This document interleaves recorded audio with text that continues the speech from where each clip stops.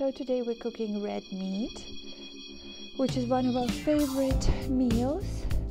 We're using ghee, butter, to fry meat on medium heat.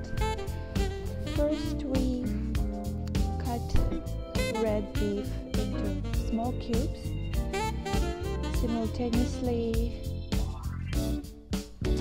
heat ghee on medium heat, and then we add meat cubes onto the frying pan and add spices like paprika, black pepper, and pink Himalayan salt. It's very important to flip the meat cubes and apply the spices on the other side as well so that they're evenly distributed. Keep stirring, melting the butter and stirring the meat together. And then in just a few short minutes,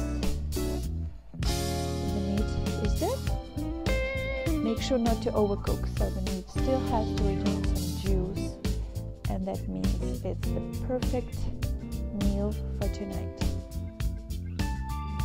Here you go.